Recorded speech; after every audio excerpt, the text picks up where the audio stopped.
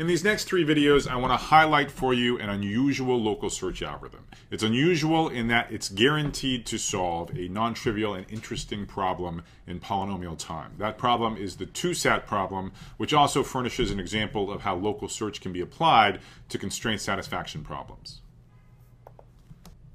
We've now mentioned 2-SAT in passing a number of times, but let me just give you a very precise definition of the computational problem here. The input is a set of n variables, x1 through xn, at a set of m clauses. Each of the variables is Boolean, that is, you're allowed to set it to either true or to false. Each of the m clauses is a disjunction, that is an or, of two literals. A literals is simply either a variable or the negation of that variable. Here's an example to make this clearer. The example has 4 variables and 4 clauses. The variables are x1 through x4. So the first clause is x1 or x2. So it's standard to use this V symbol to denote logical or. So what this clause means is that it's satisfied if either x1 is true or if x2 is true. The only way you can screw up satisfying this clause is by setting both x1 and x2 to false. The next clause has the form not x1 or x3. The only way you can screw up satisfying this clause is by setting x1 to be true and x3 to be false. Then we're going to have a clause x3 or x4. Again, this is satisfied unless you wind up setting x3 and x4 both to be false. And then finally we have a clause not x2 or not x4. And this is satisfied except in the case that you assign both x2 and x4 to be true.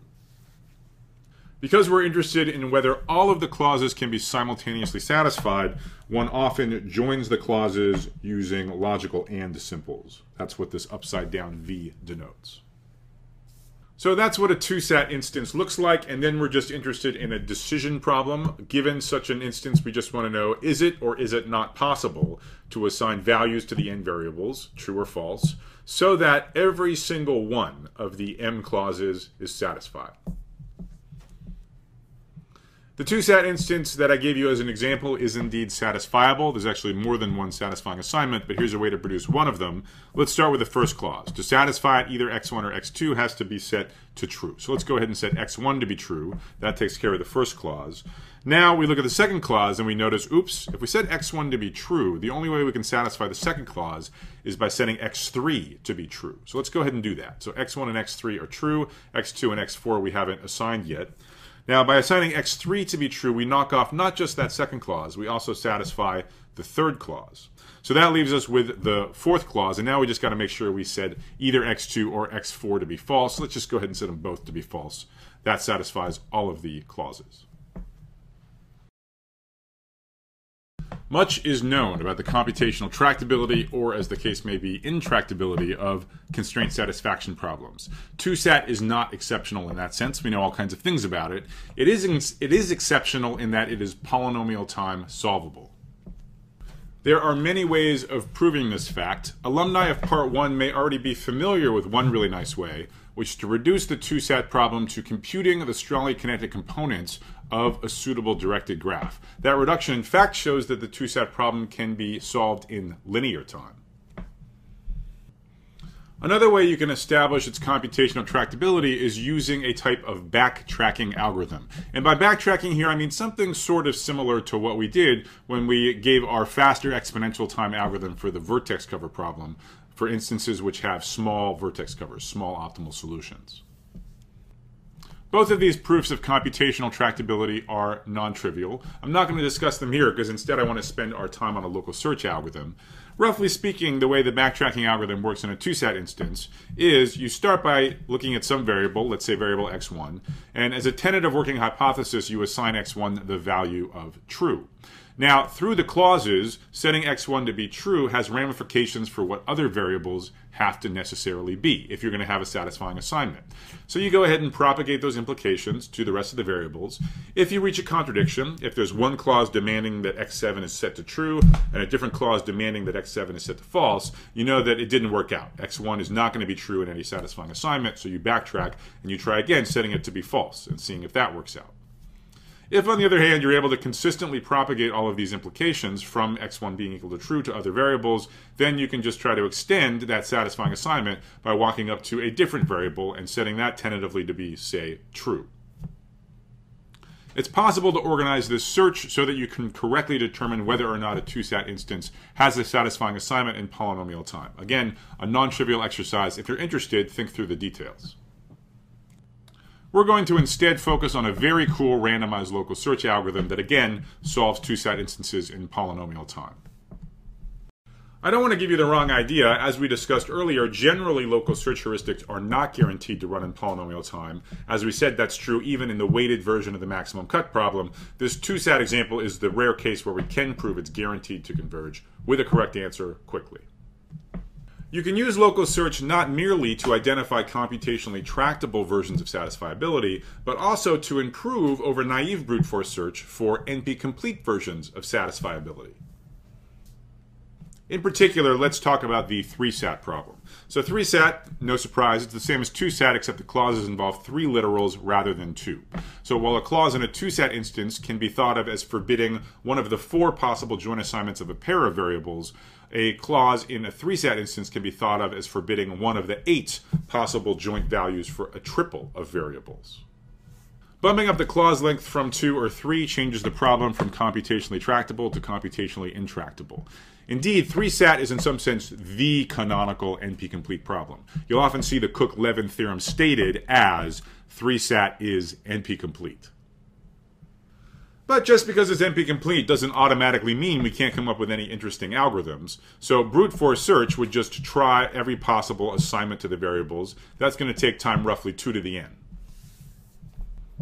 Remarkably, randomized local search lets you improve dramatically over the running time of naive brute force search. Rather than a running time of roughly 2 to the n, a very clever twist on the 2SAT algorithm that we're about to discuss, which runs in polynomial time, a twist on that for 3SAT runs in time roughly 4/3 raised to the n. Way better than 2 to the n.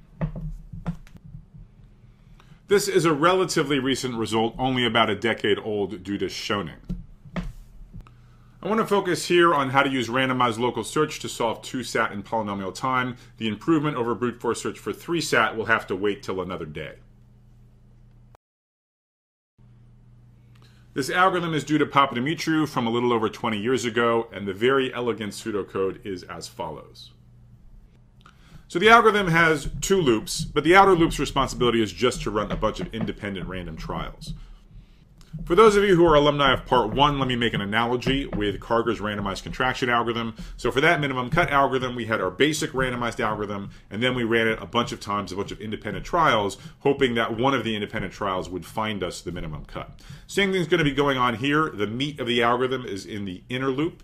That has some probability of finding a satisfying assignment, and then we just run that basic subroutine a bunch of times, hoping that one of the trials will find us a satisfying assignment. So conceptually, you should just focus on a fixed iteration of this outer for loop. They're all exactly the same. They just use different sets of random coins. In a given iteration of this outer loop, we're just going to be doing straightforward local search. So we have to specify what's the space of solutions. Well, those are just all of the ways of assigning the n variables to true and false, all possible assignments. We have to specify the neighboring solutions. That's just going to be the one we discussed. So 2 assignments will be neighboring if they differ only in the flip of a value of a single variable. We have to make a decision about where we start the local search. We're going to do it in just the obvious randomized way from a uniform at random assignment of the variables. After we've settled on a random initial assignment, we just do local search. That is, we just keep flipping variables, trying to improve the quality of the current assignment. Now, one thing that's going to be a little bit different from this algorithm relative to the generic local search algorithm we discussed in the previous video is I'm going to place an a priori bound on how many local moves we're going to do before we give up. One obvious motivation for that is if we want a polynomial time algorithm, this will ensure that the algorithm will not run for too many steps. So the magic number, which will motivate when we analyze the algorithm, is 2n squared. That's how many variable flips we're going to make before we give up and return to the next independent trial in the outer for loop. Remember, n denotes the number of variables. In each iteration of the inner for loop, we first check just to see if the current assignment is in fact satisfiable, if it satisfies all the clauses. If so, we're done. We halt and report that fact. Suppose the current assignment is not satisfying. What does that mean? That means there's one clause or maybe many clauses which are not currently satisfied. So, for example, maybe there's some clause involving the variables x3 and x7, and we unfortunately set x3 to be true, x7 to be false, and that's exactly the joint value forbidden by this clause. That is, maybe the clause is not x3 or x7. So what do we do next? Well, next we do an iteration of local search. We try and improve our assignment. How do we do that? Well, we pick an unsatisfied clause. If there are many such clauses, we pick one arbitrarily. And we try to make amends with this clause by flipping the values of one of the variables in the clause.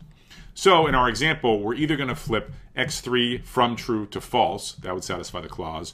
Or we're going to flip x7 from false to true. That would also satisfy the clause, assuming the clause is not x3 or x7. Now, either one of these variable flips would succeed in changing this clause from unsatisfied to satisfied, and you could think of various clever heuristics about which of the two variables you decide to flip, but we're going to take the simplest way forward. We're just going to pick between the two 50-50. So again, how do we modify the assignment? We choose an arbitrary unsatisfied clause, we pick one of the two variables in that clause uniformly at random, and we flip the value of that variable.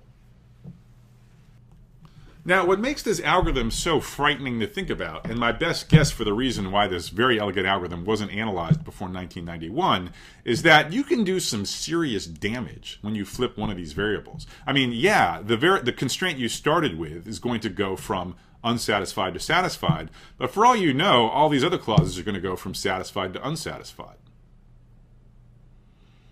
If, for example, you take the variable x3 and you flip it from true to false, well, yeah, that's great for this clause that was not x3 or 7. It becomes true, it becomes satisfied. But maybe there are a zillion other clauses where x3 appears unnegated. It's x3 or something else. And perhaps by switching x3 to go from true to false, a bunch of those have now become unsatisfied.